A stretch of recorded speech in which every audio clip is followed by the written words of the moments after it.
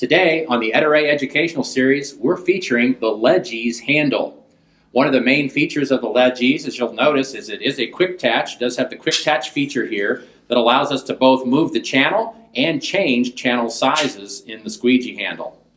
One of the big differences too that you'll notice is that the size of the neck is quite a bit extended over a standard squeegee handle. And this becomes very effective both on the ground and certainly when we have this squeegee on the pole.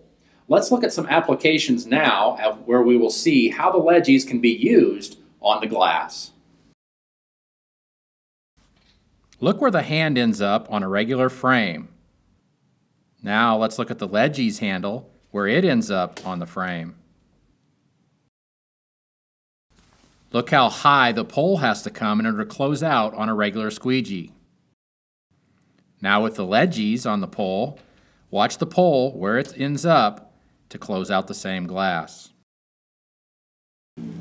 We've shown you the general design of the Ledge-Eze squeegee and its different components, both being a quick attach and being able to slide the squeegee. We've also shown you how it works on the glass. Let's talk about some applications that we might consider why we would use this Ledge-Eze squeegee in the field.